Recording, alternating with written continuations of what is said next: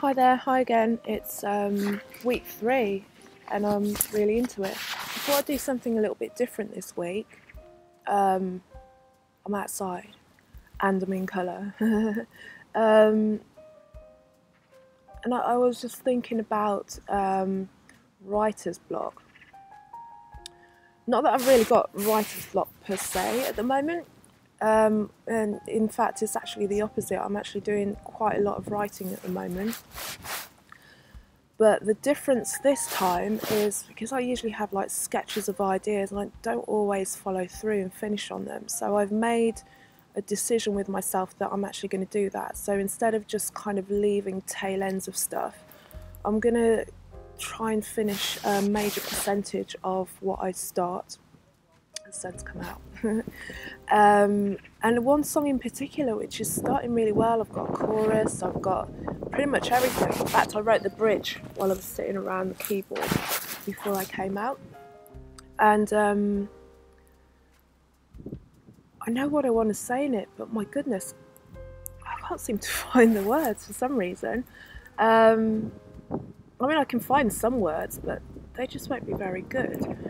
And one thing I've always been quite particular about for myself is to have a level of I've exhausted anything I could possibly think of in terms of what I'm saying, and then make the words really beautiful and picturesque as well, because you know, sometimes you can make songs that are just sort of straight to the point, you know, basic words, but especially because I'm working in a language like English, and there's just so much, there's just a depth of knowledge, a depth of possibility in terms of the words that you can use and the pictures that you can create. And the thesaurus is, you know, like my third arm when I'm writing. I'm just constantly in it. See if there's just another place that I can go with a word.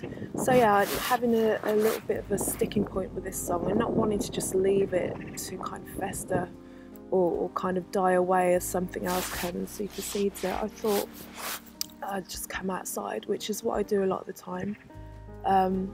In this park's really nice. This is North London, Alexandra Palace Park, one of my favourite parks. If not my favourite park in London, it's massive. And it just doesn't feel like you're in the city. So I've come outside to just walk and meander, and I thought I'd bring you along with me and hopefully get a little bit of inspiration.